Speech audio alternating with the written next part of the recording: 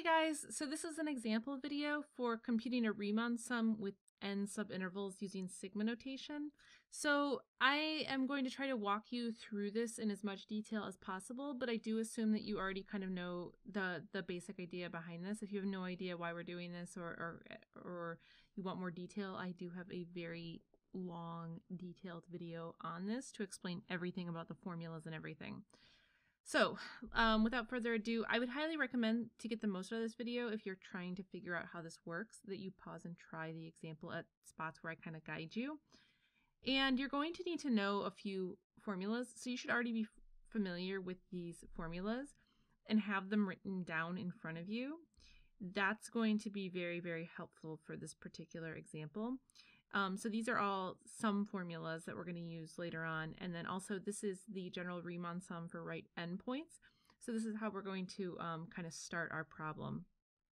Okay, so what we're going to do is we're going to find the formula for the Riemann sum with n subintervals using right endpoints, and then we're going to take the limit as n goes to infinity for this example here. So where we want to start is we're going to use this formula for our closed intervals. So if you're trying to figure out how this works, what I would recommend is that you use this formula and you get it all set up for this example here. So maybe pause and then hit play when you're ready to see that first part. Okay, so for our sum, so I've got this going from k equals 1 to n of f of, so this will be 0 plus k times 2 minus 0 divided by n, all of that times 2 minus 0, all of that divided by n.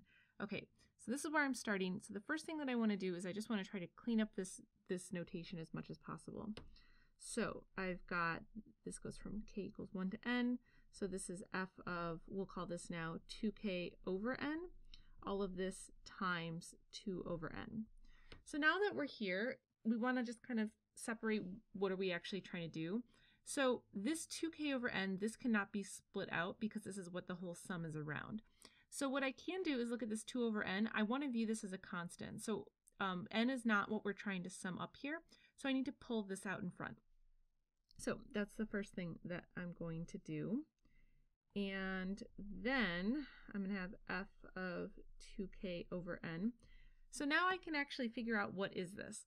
So basically now from here what you're going to do is you're going to plug 2k over n into the function.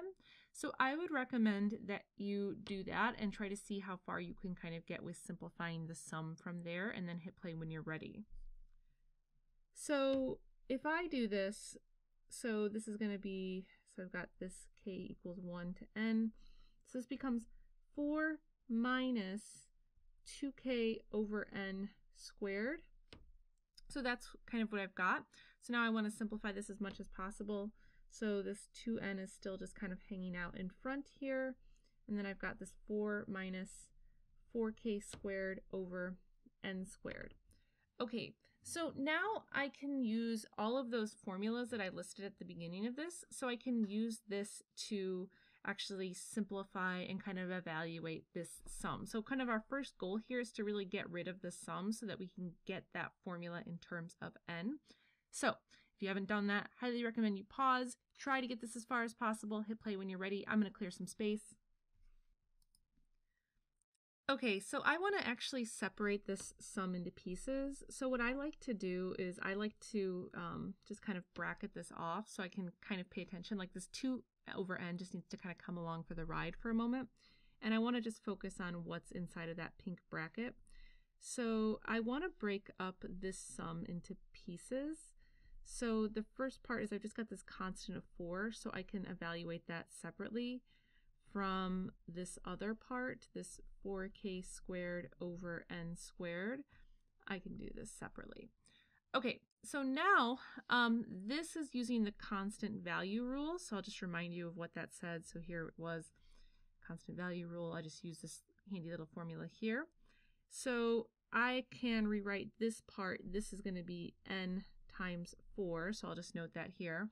Now, looking at this part, so remember what we're actually trying to do the sum around. The sum is all around the k. So this 4 over n squared, we really want to just view that as a constant. So I want to rewrite this now by factoring out the constant. So I'm using this other rule. I'll show you what that was. The constant multiple rule. I'm using this rule here so I can factor out the 4 over n squared.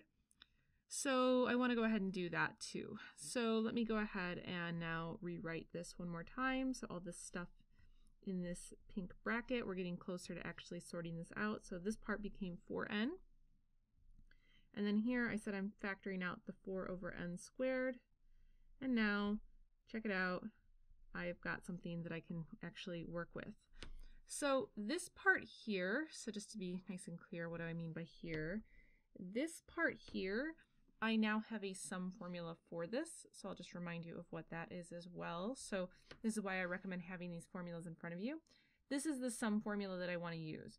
So basically now we're at a point where we're going to do like a lot of heavy lifting with the algebra. So you want to write this out using that sum formula, and then basically you want to break this down as far as you can algebraically. So you're going to have to multiply and divide and do a lot of simplifying. So it's going to take you a moment to kind of get through everything. Highly recommend you pause the video and try to just work that all out. Hit play when you're ready. So I'm going to go ahead and just write this part out. So this k squared, if I'm using that formula that I just showed you, this is going to be, so this is 4 over n squared, this will be times n plus 1 times 2n plus 1, all of this over 6. So here's what I've got to sort out. And sorry, I was supposed to use pink brackets. Okay, so I still am kind of sorting out all this junk in here. So I'm going to kind of clear some space and then we'll sort this out.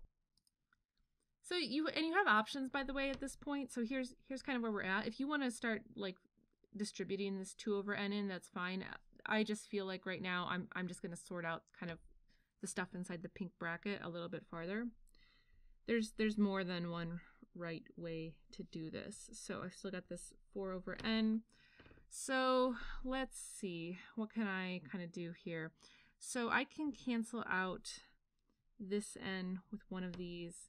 I can divide this, so divide this by 2 and 2. So now what I've got, this will be minus, let's see, minus, so this on top will be 2 times n plus 1 times 2n plus 1. And then in the bottom, this will be 3n. Okay, so now what I want to do is I want to FOIL this out as far as I possibly can. So again, this 2 over n is just kind of coming along for the ride. I'm still kind of working on all this junk in the pink bracket. So if I FOIL this out, this becomes 2n squared plus 3n plus 1. All of this is still over the 3n.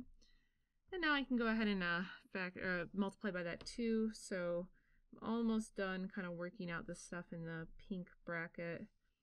So still got this 4n, and then this will be minus 4n squared plus 6n plus 2, all of this over 3n. Okay, so now I guess I will go ahead and I will distribute this 2 over n in. I could keep going with the inside, so like I said, it's just kind of whatever you feel like doing, honestly. If you have some other way that you did it, that's okay, as long as you get to the same final answer. So let me just clear some space again. So now this will be 8 minus, let's see, multiplying all the tops by 2, this will be 8n squared plus 12n plus 4, and then in the bottom I get, let's see, 3n squared.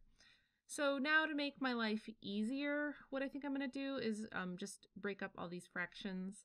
So I get 8 minus 8 over n squared over 3n squared, 12n over 3n squared, and then 4 over 3n squared. So now I get 8 minus 8 thirds minus 4 over n minus 4 over 3n squared. Okay, so let me rewrite this 8. I'm going to rewrite this. I'm just going to do this right in the step so I can kind of compress this. So let me rewrite this 8 as just 24 over 3 since it's equivalent, and that will allow me to go a little bit farther with this problem. So now, let's see, I'll clear some space one more time. All right, deep breath, we're almost there. So the entire idea here is that we are trying to just simplify this as far as we possibly can. So there's like one more obvious kind of simplification or thing we can, like term, I guess we can collect. So here would be my final step. So I take 24 thirds minus 8 thirds, and that gives me 16 thirds, but the rest of this I really can't do anything with. So this is exactly where we wanted to get to, and what does this actually mean? So let me just show you a quick kind of graph again. So here's a super rough sketch of my f of x. So remember where this usually starts. So it's something like, hey, divide this up into 4 subintervals and then find the area of each one of those rectangles. And then that's going to be a rough estimate. And then, you know, we talk about, oh, what would happen if you bring this out to 8 subintervals? And we know that this is like a really laborious process. Well, now instead of me having to sit here and calculate the area of all these rectangles, I can just take that 4 or that 8, whatever number of subintervals I have, I just plug them in for n, and boom, I get my sum. So I don't have to go through all this work anymore. So even though this is a ton of work to figure this out, it's probably less work than having to go through and do all of this, right? Especially like, think about if I had something like, I don't know, what if I divided these again, right? What if I had 16 subintervals? Now that's just going to take forever. So the idea behind this is that, first of all, this makes like a really nice formula that cuts out a lot of work for us. But the stronger thing is, we've talked a lot about how the best estimates of area are ones that would have the most amount of rectangles. So I would just kind of keep subdividing all of these rectangles up as finely as I can. I would just kind of keep going. So maybe I have 32 or 64, or I don't know, thousands of rectangles.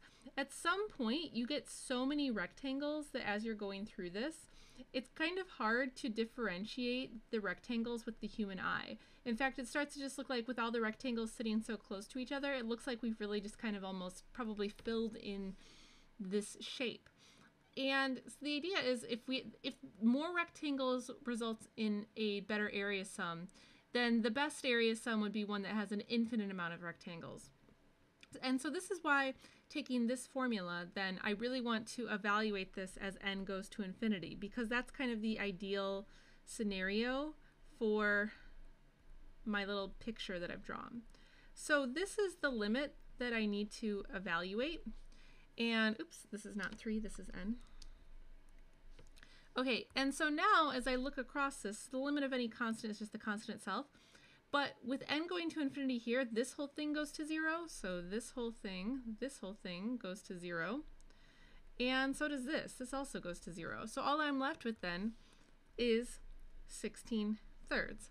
And so then what that means is that the best kind of estimate for the area of this, actually no longer an estimate, the actual area of this shape kind of contained between 0 and 2, and you know, from here down to the x-axis, is 16 over 3. So we've done it.